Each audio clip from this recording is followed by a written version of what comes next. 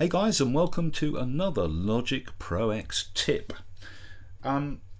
Drummer tracks.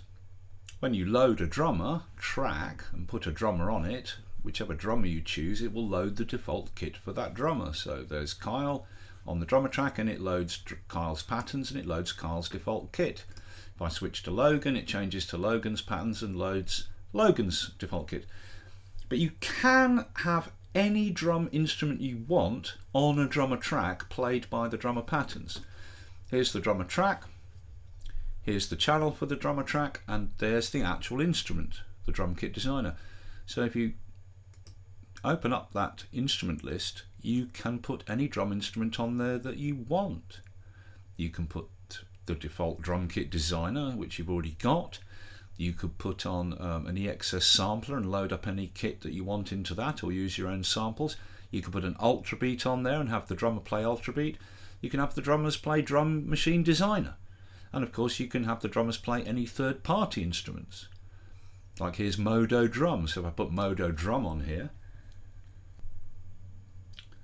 now the current drummer, Logan's patterns are going to play this third-party instrument, Modo Drum, albeit with the default kit which I've not tweaked or mixed.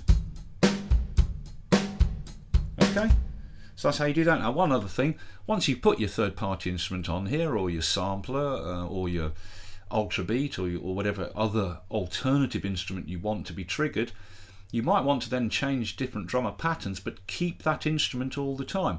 Well, to do that, you go over to the library where the drummers are, and where it says sounds, you lock the padlock. Now your instrument that you've put on the drummer track will stay there, and you can change drummers.